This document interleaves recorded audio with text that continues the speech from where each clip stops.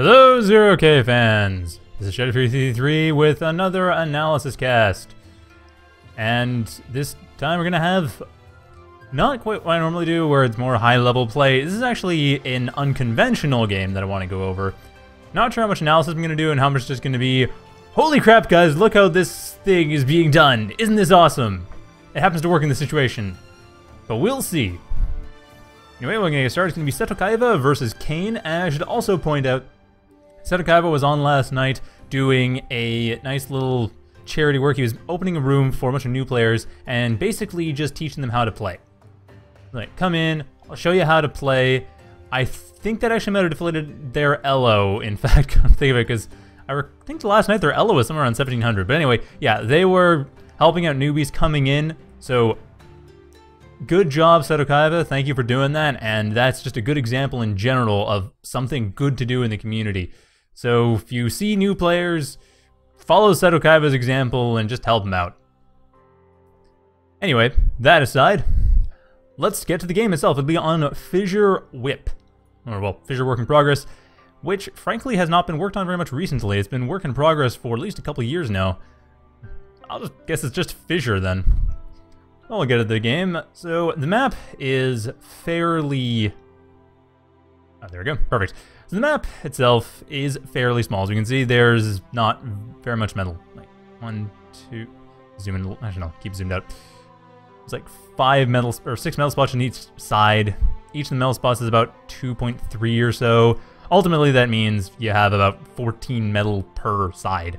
Yeah, it's overdrive heavy, and you have to take the center. This is kinda low metal, but then again, with enough energy, you can make any map high metal.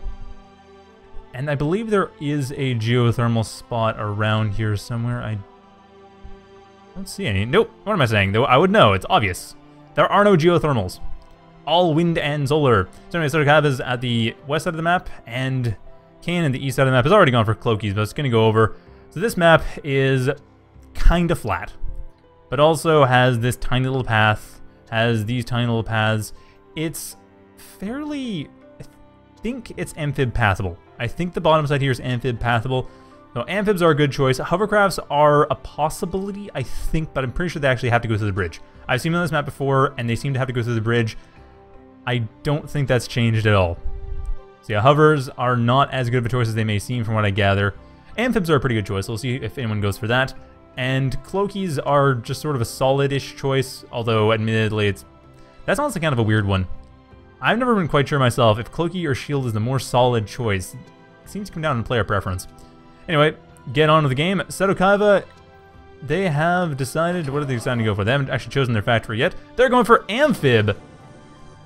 Okay, so we do have an Amphib player, and Setokaiva deciding to go for Early Constructor, which is interesting, because as I mentioned before, there aren't a lot of metal spots around here, so I'm guessing this conch is going to be sent up very quickly to the north, while the commander is either going to go forward and try to be aggressive, and the commander is not actually morphing at this point, or the commander is going to try to build up a bunch of energy near the main base. It is a support commander, so more likely to stay inside the base than go out, and then some ducts being built up. While on the other hand, kaen is getting a few glaives up. They currently have 2 glaives up. They're getting more, as well as a conjurer, which is being used... what was it going to be used for? Building up some defenses, while the commander is going around building up metal. So kaen definitely trying to expand quickly with their commander, also going for support commander. Well, Setokaiva... no, Setokaiva is actually expanding with their commander, so both players are doing about the same. And the conch, interestingly enough, is the one moving forward. I do not agree with this. Conches, while... actually, they're fairly weak. 850 health is probably middling to low for constructors. Like, conchers are one of the weakest constructors, but conches, they aren't much stronger. They, however, do have 7.5 metal build power, which is good. Will at least allow the conch to get in and out fairly quickly. But yeah, the commander, as usual, should generally be the one being pushed forward. On this map, though, I think, well, no, on this map it doesn't matter. The commander is amphibious. Why not go that way? Seriously. Go that way, build it up. So anyway, the conch is moving forward, and at this point, it is not being punished. kaen is not aware... kaen should be aware of this. Nope, isn't aware of this. Radar not in range, and the glaives probably won't go through the south side. But they can. Actually, they very much likely will. So this is very risky. Anyway, Setokaiva, in this map, it does kind of support defenses. We do have this ramp here, which you can see does work well for defenses. We do have this little ramp here, which admittedly, this side section is bot pathable, as is this whole ramp. So a lot of it's bot pathable. Ultimately, though, this is likely to be the place where they attack directly, given the positions of the starting bases. And now, kaen not punishing this at all, surprisingly enough, and Setokaiva well aware where kaen's forces are. So ultimately, this conch not being punished, but that was close. That was extremely close. And even now, that conch is still at risk. It does have the water to retreat to. That is one big thing to point out, but it is kind of risky. And both players were going for the support comm, and that is, once again, a little bit surprising. I can see them if they wanted to build a lot of power plants, a lot of solar collectors, maybe wind generators. On this map, let's just double check. Wind generators will make, oh boy, 0.3 to 2.5. Yeah, on what looks like the highest point in the map? No, the highest point in the map's over here. And even then, it's 0.7 minimum.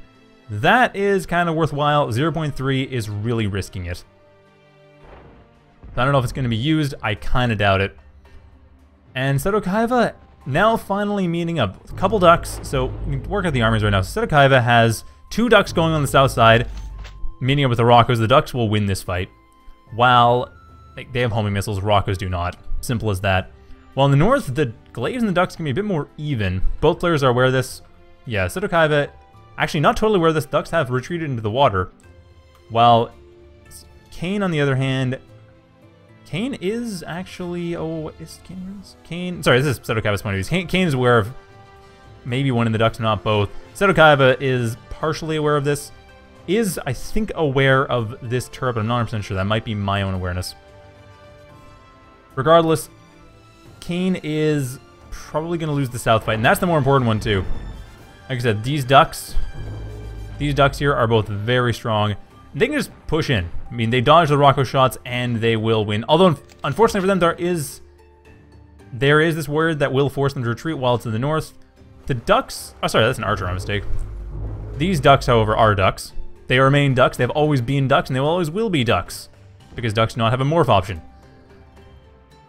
While on the other hand, no, more ducks being built up. So ducks into boys, which I totally agree with. The use of boys here, especially with the warriors being set up, that is going to be very handy. And even against the Rockos is going to be fairly useful. Now at this point, I would say kaen would be best served... Well, the warriors are fighting against the ducks. But probably best served by throwing in a fair number of glaives in here. Possibly dropping... The thing is, boys are really tough. Dropping a tick or two would be a little bit tricky.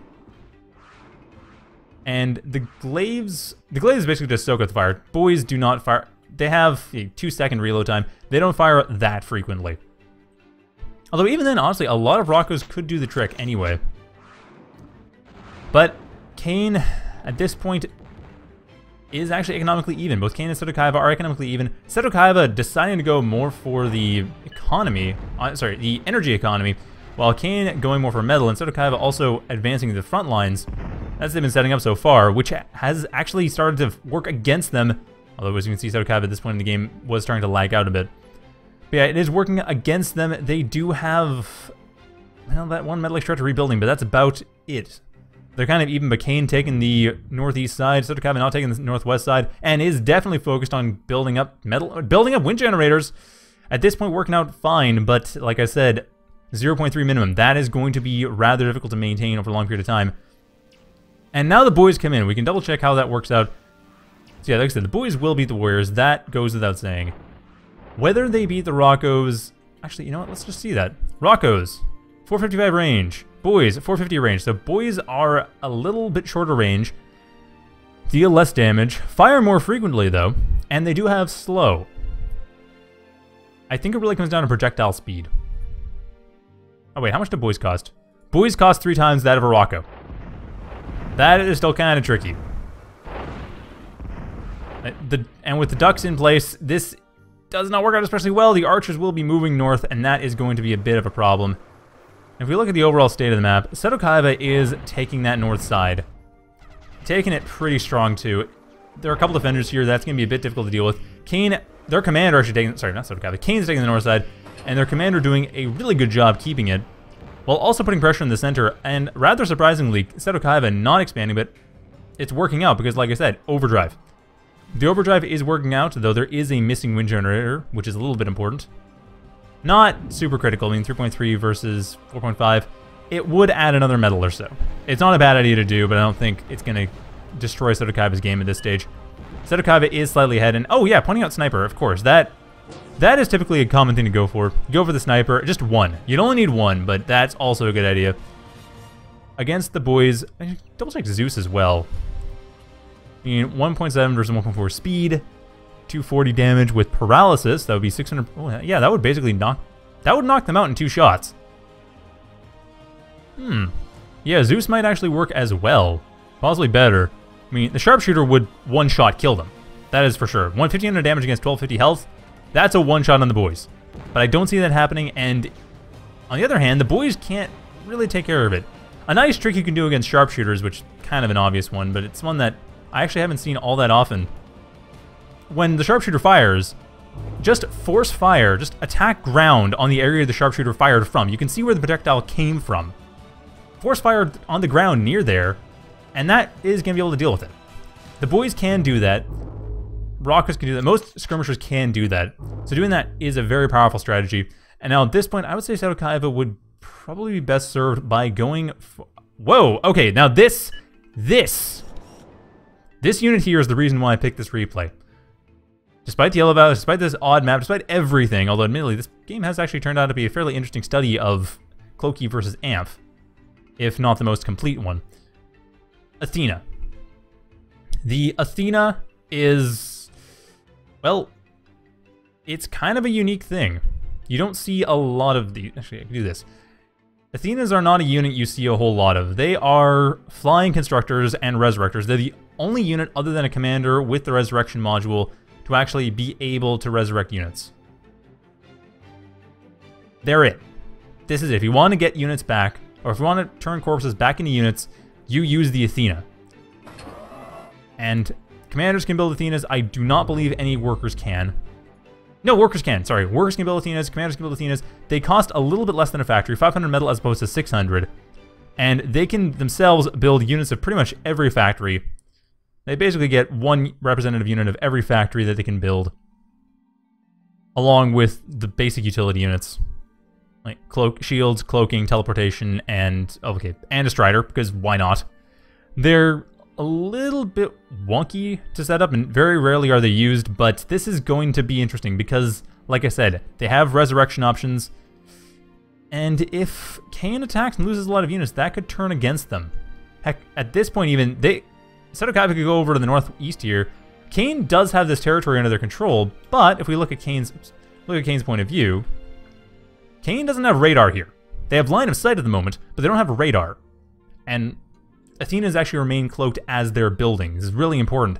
So the Athena could go over here and just resurrect out everything. And now kaen will have to deal with resurrected ducks and archers and everything that they've just killed. They have to deal with it all over again. So Setokaiva has a necromancer on their side. This is huge. And I should point out, Athenas also do not, that's all they do. Like they build well. They have 7.5 build power, which is pretty typical for flying builders. You can also get caretakers and some basic, like caretakers, radar, and terraforming. But yeah, these are not used pretty much ever, but it's very interesting to see them used now. So we'll get back to the game. And Setokaiva is indeed going over to resurrect those ducks, or at least going over to the ducks, either to resurrect or to reclaim.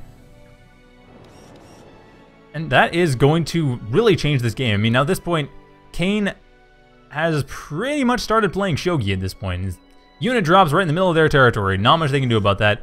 Although Athena as well, thanks to the fact that it is cloaked and basically just run around, getting some nice intel. The entire north side being exposed to the Athena. That is a big deal. Setokaiva can see everything going on in there, knows exactly what's being built up there.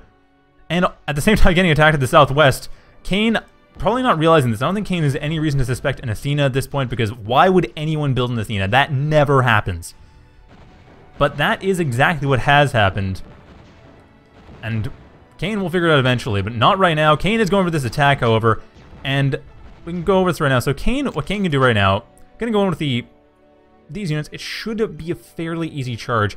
If these boys regroup, however, if they regroup around here and then fall back up the hill, they should be able to hold these off if they encircle them properly. There are still, I mean, there's 20 metal being pushed into this factory.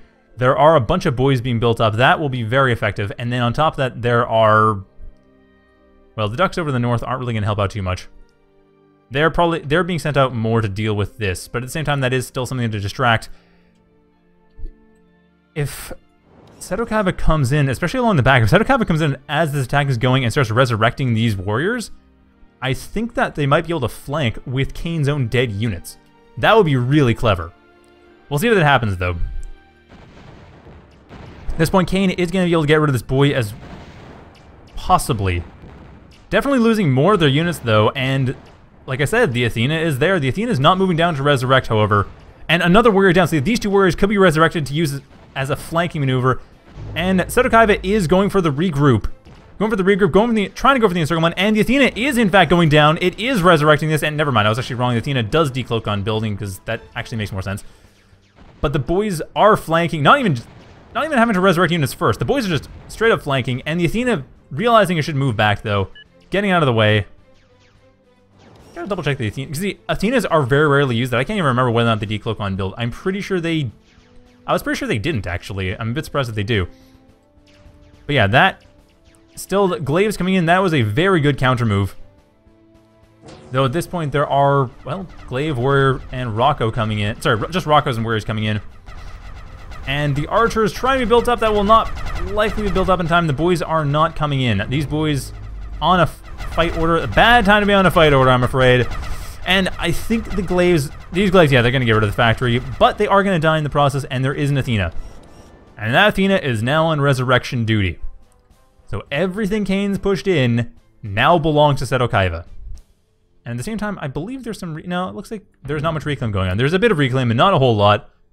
Yeah, another Athena being built on top of that. And up come the Roccos.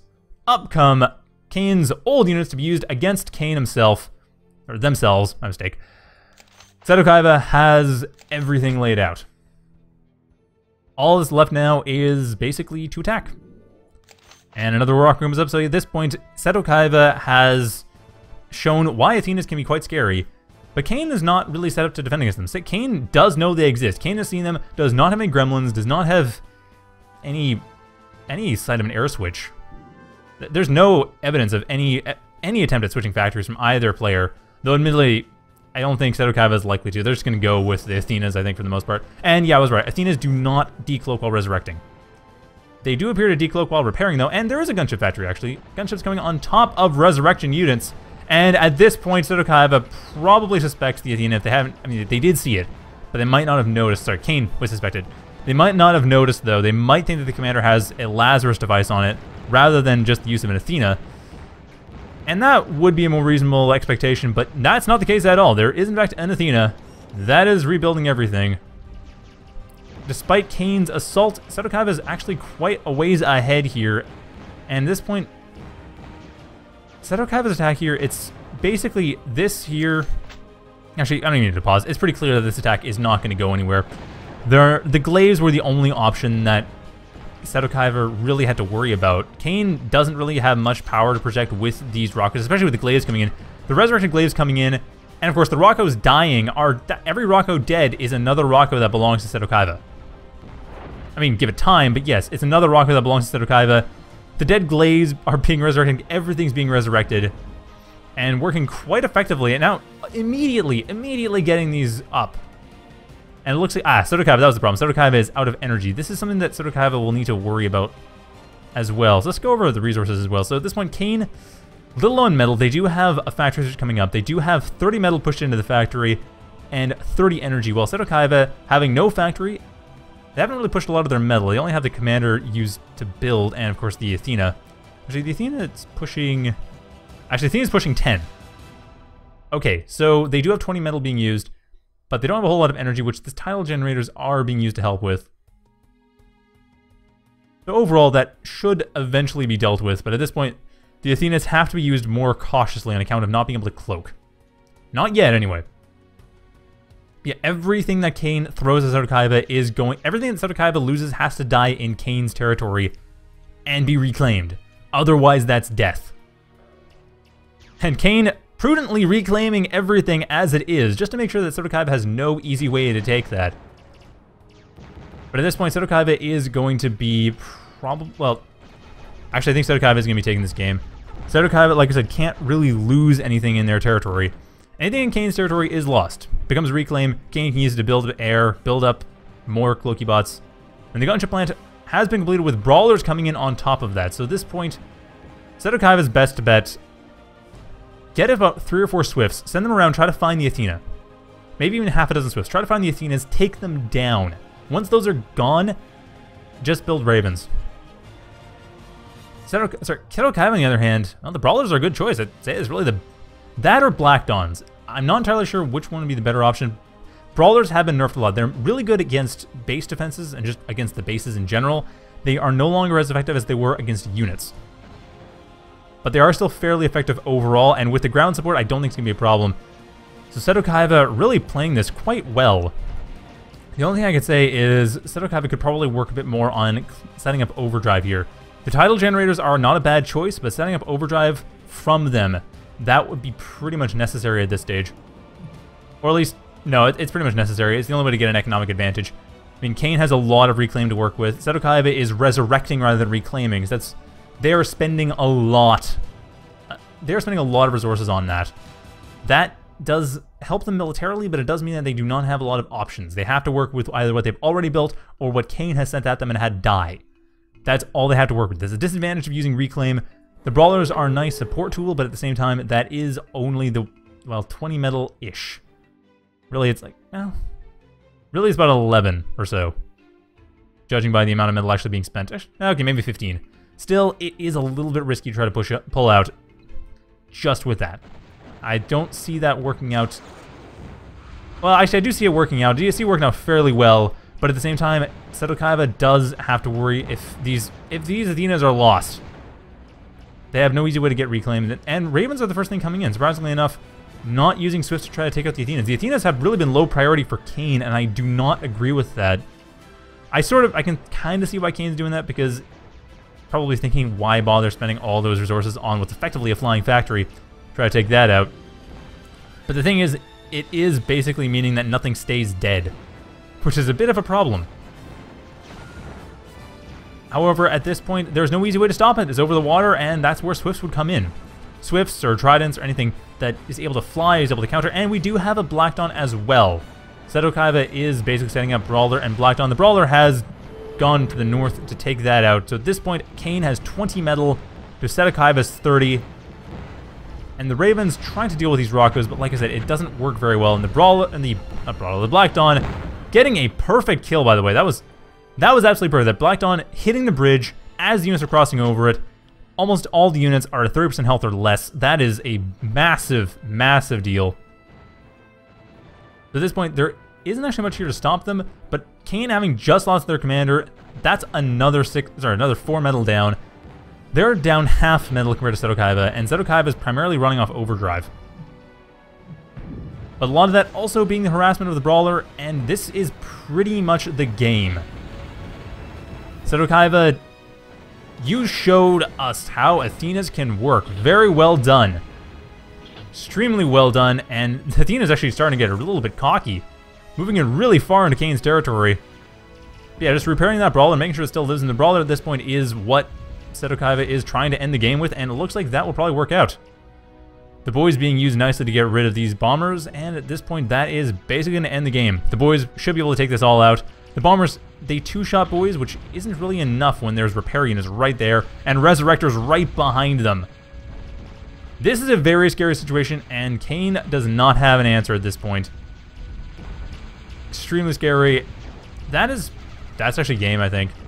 But yeah, wonderful demonstration of how Athenas can work. Like I said, that's primarily what I was focusing on, was the Athena.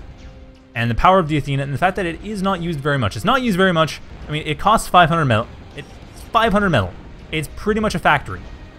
And the real downside of Athenas is that they are kind of weak. 750 health, not that strong, not when you're dealing with anti-air units. And you are also dealing with the fact that Resurrection costs... It costs energy for sure, and it can cost metal depending on how much of them have been reclaimed thus far. If you look at here now, yeah, it's costing 12.3 energy.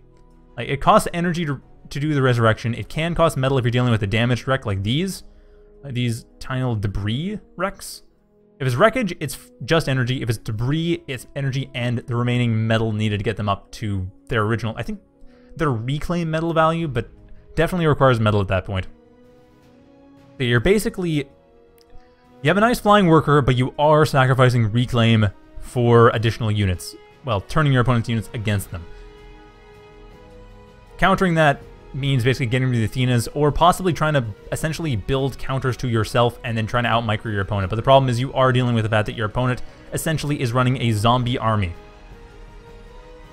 A zombie army with cloaked necromancers.